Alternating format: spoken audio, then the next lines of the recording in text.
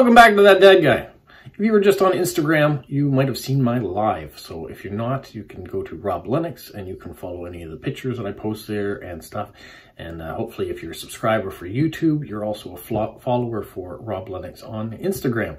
So my Instagram live just talked about the snowstorm. So if you want to see about the snowstorm, you can go check that out. All right, so today I am going to answer the questions that you left on my video from a couple days ago about questions about Canada, and I've gotten quite a few great ones, so I'm going to go through those and answer that. But first I want to say thank you for subscribing, thank you for those comments, thank you for the likes. You're helping increase the followers for this page and this channel and making the content even better, and hopefully this will make it more global too, having one of these interactives. Hopefully I'm going to be able to do one of these a week.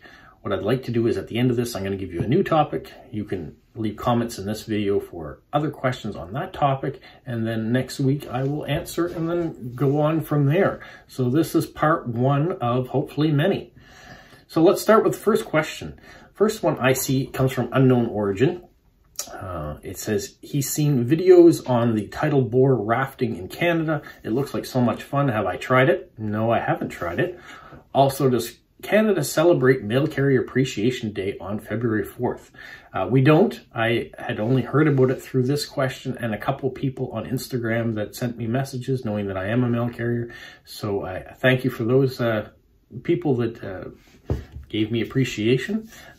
Maybe it's something that will grow and will be something in Canada too. Who knows, one day. But February 4th is a good day for it here in the winter.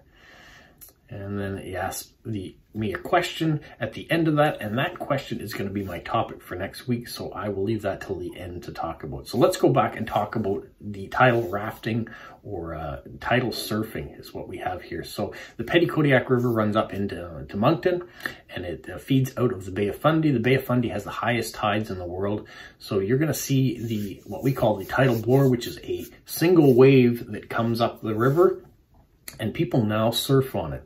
You can get on it and surf a single wave for miles. It's not that it's high, it doesn't recede out again.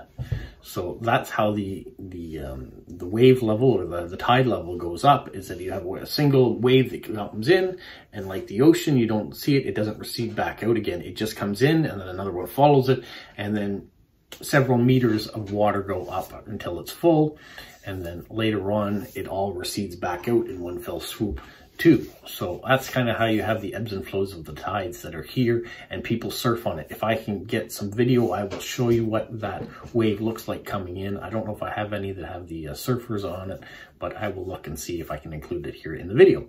So thank you for that question. The next question I have comes from Basil in India, and he says, what kind of birds are residents in my neighborhood? So we've got blackbirds and we've got blue jays and cardinals and some yellow finches. There's some partridges. We have all sorts. I have a bird book that shows birds of Atlantic Canada. If I can take a picture of it, I'll post it up here so you can see that. So yeah, we got a lot of different birds that are in the neighborhood, and you don't have to go far before you see hawks and bald eagles and all sorts of birds. So if you're a bird watcher, it's probably a nice place to come and see, because there's a variety of them. So thank you for that question. The next question I have comes from Lieve in Belgium, and she says, what's a typical breakfast, lunch, and dinner in Canada? And I'm going to say there's nothing typical about any of the meals. I'll say specifically what we do here in this household and from the background, but because Canada is made up of nations all over, you might have pierogies in one house, and you might have poutine in another house, and fish in another house, and roast beef and Yorkshire puddings in our house. So depending on what your background is, your meals are going to be different.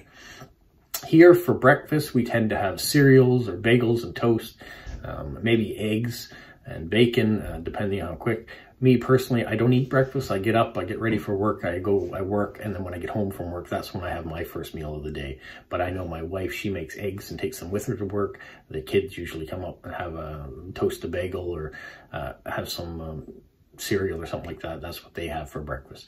At lunchtime here, it's usually leftovers from the night before, but you could do up some craft dinner, which I've shown before, or make a peanut butter sandwich.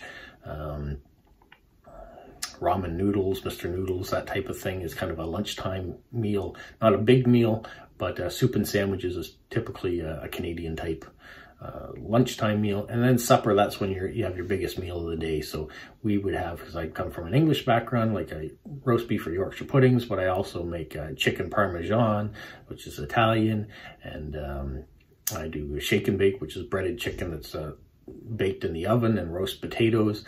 We have meals that are like that, a little bit heartier. Our vegetables are usually cucumbers and peppers, carrots, broccoli, cauliflower. We tend to keep it raw, but sometimes we steam the broccoli and boil up the carrots and put butter and brown sugar or something on them too to sweeten them up. We do that. To drink, coffees, juices, water, milk, those typical things. Might have pop or a soda, if you want to call it, at supper on takeout night. So for us, Friday night is generally takeout night, so I don't do any cooking that night. We go and find a local restaurant to sit down and eat at, or bring something home from them. That's kind of our special night out. And then Saturday is kind of a lazy night. We tend to do something like chicken wings or nacho chips, something like that. So those are our typical meals in our household. I won't speak for every Canadian's household, but that's what we tend to do. So thank you for that. The next one I get is from Julie Donovan. And she says she wants to know what Canadian currency looks like.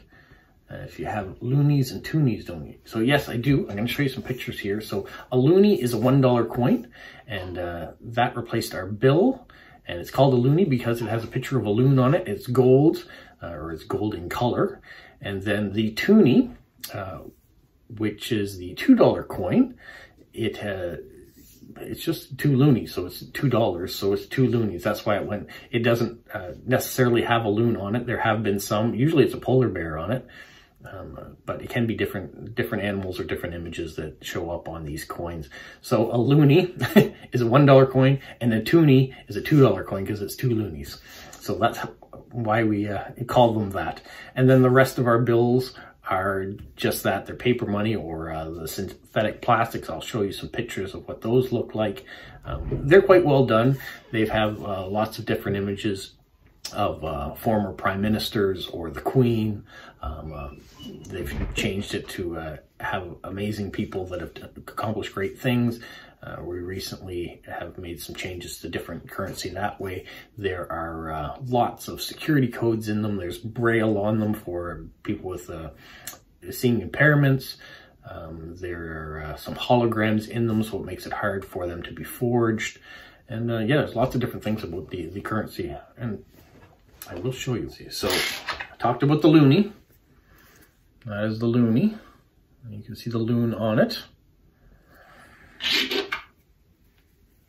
This is the toonie. There's the polar bear on it. On the back we have the Queen. We're part of the Commonwealth. We have a quarter. There's a caribou on it. And the Queen. We have a dime, 10-cent piece.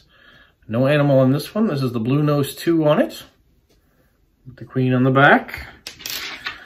We have a nickel, the 5-cent piece. It has a beaver on it, and the Queen on the back. And until recently, we had the penny, and there's a maple leaf on it, but and the Queen, of course.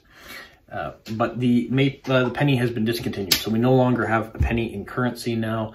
You may still find them in change coming back, but they're not produced anymore.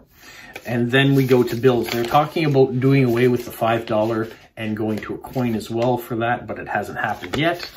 So here we have our currency. You can see it has a hologram in it. There's images. There's different things. Parliament's in there. Sir Wilfrid Laurier is there and in the image there as well. On the back we have the Canada arm, which is in space. You can see the holograms there. Lots of different codes. Clear view of the hologram of the maple leaf there. And if you run a digital light through that maple leaf, You'll also see a bunch of 5s to indicate the $5 bill. There are 5s within here in the strip, lots of different codes, and there's Braille on the currency as well in the top corner. I don't know if it's going to show up properly, but there is Braille here for the. And then the $10, all the similar features. So John A is on the bill, which is our first Prime Minister. The 20 has the Queen. And the Vimy Ridge Monument in France for our soldiers. The 50. Arctic Explorer on the back. And we do have 100. I don't have 100 to show you, but you can Google that and see that. So that's it for that, Julie. Those are our currencies. She also asks, are there any words or phrases that we use on a regular basis that might be considered typical Canadian or slang that I've not heard of before? Canada's always been top on her travel bucket list, so hopefully you get to do that one day. Typical slang, that's hard to come by as a Canadian to know what we have. I know we get not criticized, but mocked for using the term "a" at the end of sentences. Not everybody does that. It is a regional thing. So if you say, are you going to the hockey game, A? That would be how it comes out. It ends like as a question mark is what you kind of have it. I know there are other areas that do different things that are at the end of it too. But typical slang, I can't think of anything right off the bat. I know there is going to be idioms that you probably haven't heard of that we say. You know, people talk about the Canadian tuxedo, which is a jean jacket with jeans as pants. That's an old joke about Canadians. It's not really slang, but it is a terminology of how some people dress. You know, people that wear lots of plaid, the hunters, that's another outfit or typical thing, but I wouldn't say it's specific only to Canadians that do that, and not all Canadians are like that. It's very regional, and you probably could get into different regional things too, like Newfoundland. Newfoundland is the furthest east province you can get, and the language that they speak is not always typical English. Like when they say, how's it going by? How are you doing? It means the same thing. How's it going by? Where are you to? It means where are you from? Where are you going? That's kind of, so there are things like that they would say that are different. And when you got to the West Coast, things are a little different. Shoes that go on your feet here are called sneakers. Out west, they call them runners. So both Canadians, both calling them different things. It'll turn around, oh geez. I'm wearing a sweater. I know people in England or other areas call them jumpers. If it had a hood on it, we'd call it a hoodie. So Canadian, I would say Canada and our terminology gets very well mixed between England and the United States. So we take an amalgamation of both of them. We have our temperatures in Celsius, but when we talk about how tall we are, we don't talk about it in centimeters, we talk about it in feet and inches. So we mix the two. We drive in kilometers or kilometers per hour here, but our weight is in pounds. We don't go by kilos. So we mix the two together, and maybe that's very Canadian in itself, that we are amalgamating things and maybe confusing people too. I know I had someone ask me how tall I was, and I said that I was 5'8", and they said, no, how much in centimeters? I didn't know. I had to look it up. I had to find a conversion of that. So around 180 centimeters, I guess. So that's where we are. So I think that answers those questions. If you have further questions, you certainly can reach out and I can try to get them, or we can use it for a different topic. All right, the next question comes from Maria Nimala in Finland, and she says, what are your 3 top destinations in Canada, travel destinations? She's only been to Toronto, but she liked it a lot. Toronto is a great city. It is the largest city in Canada. It has sports teams, it has the arts. It's a very business-oriented city.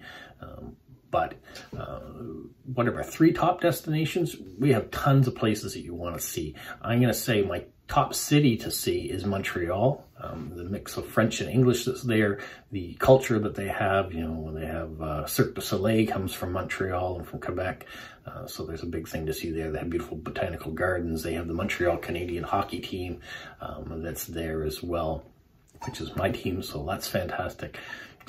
I went to university at McGill for a while there, so I have a bias, I guess, with Montreal, but it has a lot going on and it's a beautiful city. And the food is fantastic. Lots of different cultures that are there as well, too. So that's great. Another destination would be the Canadian Rockies, whether it's Banff or Lake Louise or Jasper, or even going to Whistler in British Columbia. Going to the Canadian Rockies is a destination that is a must to see. So much nature there, and if you like hiking and camping and skiing, and they've got it all in the Rockies, so that's fantastic. Third destination, probably I'm gonna have to say here in the Maritimes. So if you're going into New Brunswick, we've got lakes and forests and hiking spots to go to there, and beaches, and Nova Scotia's got beaches, and in Cape Breton, which is the eastern tip of Nova Scotia, they have the Highlands, which is the closest thing you're going to get to Scottish scenery here. So windy, curvy roads up hilly areas with lakes and things. Beautiful spots to see. And of course, Prince Edward Island with Anne of Green Gables is here in Atlantic Canada. Or you can go all the way over to Newfoundland, which is the furthest, like I said before. And they've got beautiful whale watching and all sorts of things. And the culture is fantastic. So lots to see in all different parts of the country. I didn't even touch on the prairies and what's there, or more in Ontario and Quebec. There's lots of things to see. Top 3, though, for me are going to be the Rockies, City of Montreal, and Atlantic Canada. All right. Now, Maria also has one other question. She wanted to know about languages. What languages do we study in school? Is French mandatory? In Finland, they have Finnish and Swedish that are mandatory, and English, German, and French are other languages that they have. And you can even study Estonian and Spanish in school. Here we have French and English. French is not mandatory. I wouldn't say that, and especially across the country. You probably will take a French credit no matter where you are just to have it, but it is not mandatory to be bilingual. And if you're in Quebec, French is the first language, so you're going to get French first and English as your second. The only exception might be in Montreal, where Montreal is predominantly an English city. So depending on what school you go to, you may have an English school first with French on the side, but you're going to get both languages. Here in New Brunswick, we're the only bilingual province, so we do have French in the schools, and we have different levels at which you can take it. So I took it as an immersion program, which means you take it from grade 1 and take it right through till grade 12, and your subjects tend to be almost all in French. So I took history and science and math all in French right up until high school. Even in high school, I took some of those subjects in French as well. If you start in the late immersion program, which starts in grade 3, you're only taking a few subjects that are now in French. And then if you're in English immersion, you'll only take a French credit as you go through. So you'll only take the French class, but not your English, maths, and science, and histories, and all those will all be in English. So that's what you have, and we have options, I guess is what it says in the end. But French is still predominant, and we have a need to preserve it. And it leads directly into the next question. One of the Killjoys is the name of the person that asked, is there a chance for French to completely disappear from Canada one day? And what do people think about it? Are they concerned? So I'm going to say, no, they're not concerned in most of the parts of the country. In Quebec, they are preserving their culture, their language as a French province. So they have political parties that's kind of more their agenda. They've even talked about separating and becoming their own nation. That's what's concerning for Canadians. We don't want to see our country fracture. We like the diversity that's here within all of our provinces. We are not concerned that French will disappear. The bond in Quebec is strong, and they will remain there. Here in New Brunswick, we are linked to the French and English communities, so it is important that it's here. Is there a political undertone of controversy with language? Absolutely, absolutely. Different groups think that others are getting more attention and maybe more funding, easier to get jobs if you have one language over another. These debates have been going on for many, many years. And certainly in New Brunswick, it's gone on for a long time. But we, for the most part, have learned to live together, and things are great that way. And the opportunity to be able to speak both languages is great. There are nations like, Finland, that are speaking multiple languages, like 5 and 6 different languages. That can only benefit you to learn the culture and languages of other countries and be able to speak with them in their own language. So for us to do French and English, that's great. In the United States, for them to have Spanish with being so close to Mexico, that's important too, to have it. I wish we had more languages offered in our school systems for the kids to learn, because it only gives them better opportunities for jobs later in life. All right, moving on to the next one. The next one comes from Yulia in Russia, and she talks about the kids don't go to school if the temperatures get down lower than -30 degrees Celsius. Snowfalls don't affect the schools. Her question is, Canada, what are the 3 typical Canadian dishes you recommend a visitor to taste if he probably won't find them anywhere else in the world? Okay, typical Canadian dishes. Well, the first one has got to be poutine. If you don't know what poutine is, it is French fries covered in cheese curds, covered in gravy. It looks revolting, what I couldn't say if you see it for the first time. It is a comfort food. It is heavy. It is delicious. People that are coming home from the bars at night crave it. So it is a hangover food if that's the way you go.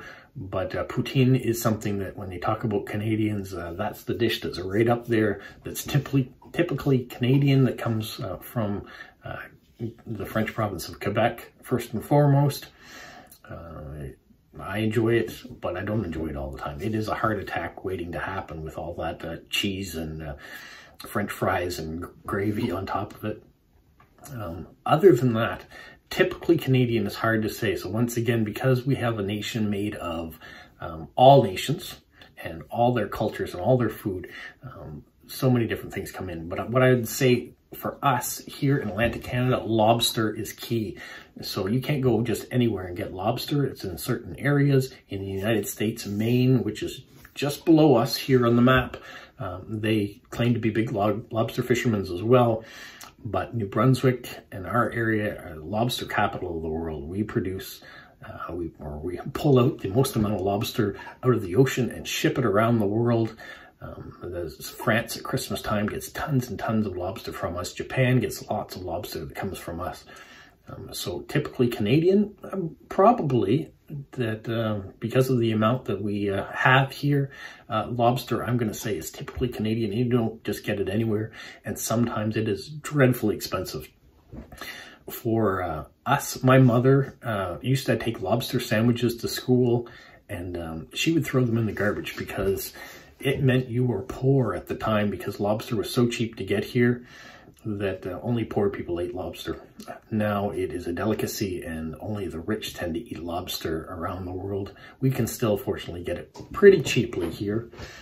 But so we can get it $5 a pound sometimes, but I know that in peak season, sometimes it's a little bit more expensive than that, like $10 and $12 a pound.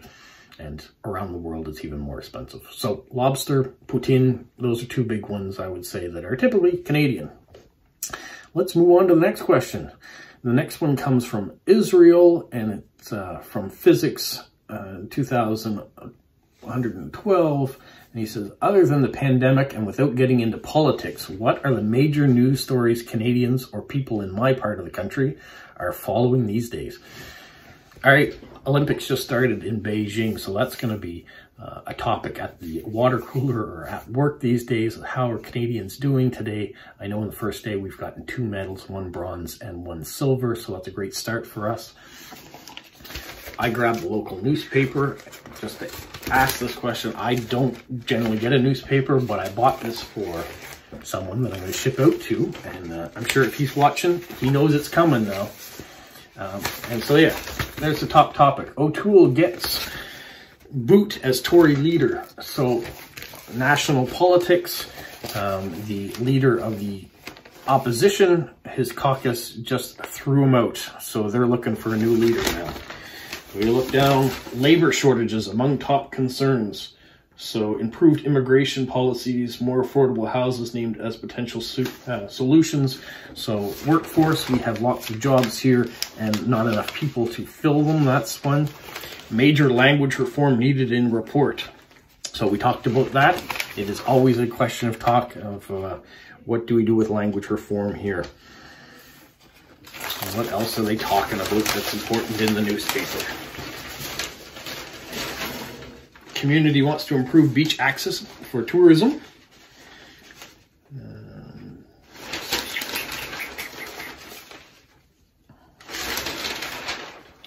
One here. Tim Hortons switches to white plastic lids. So how's that important? That makes page 6 of the newspaper.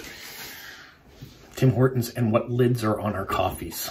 That's an important news thing that people are talking about. Yeah, we're pretty simple here. We probably have the same type of topics that you guys are talking about. You talk about the pandemic, you talk about your politics, you talk about politics in the rest of the world and how it might affect our economies.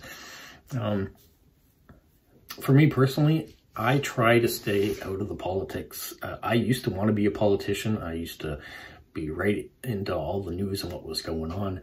Now I just want to focus on what's positive in my life, what's going to be positive for my family, and that's where I want to put my effort and my attention these days. So when it comes to local news, I don't buy the newspaper. I don't tend to go to news sites. If I get things through Facebook and social media, then so be it. But what I want to do is remain positive and talk about positive things. So the big question or news story I want to follow right now is the Olympics and how our Canadian athletes are doing, and the feel-good stories you hear of other athletes too. All right. What else do we have here? He asked another question on it, and that was, am I a Rush fan?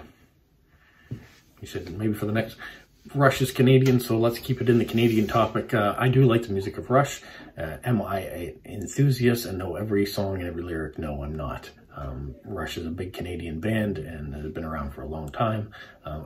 If you said, are you a Tragically Hip fan, which is another Canadian band and maybe doesn't have a global presence like Rush, yes, I am a Tragically Hip fan. And if you haven't heard of them, you should go and Google their music.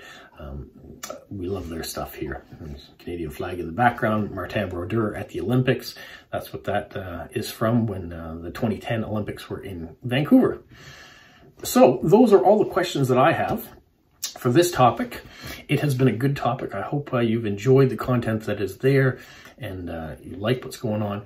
The question that I had as a future topic came from Unknown Origin, and he says, why don't we do one on Canada Post? So my topic is, do you have any questions about my job at Canada Post for next week? So write in your comments here if you have questions of what you want to know about working at Canada Post, and I can do my best to answer those. I may have answered some of them in the videos I've done in the past, but I am happy to answer them again. And I know there's lots of people that have been applying for jobs here in Canada that have reached out to me through Canada Post, so I'm glad about that, that I can be a representative that way. So, got questions about Canada Post? Fire away. I'll do my best to answer them, and we'll have another interesting video for next week. Until then, stay safe. What, Polo? You say like, subscribe, share, and tell all your friends? Who's a good boy? Who's a good boy?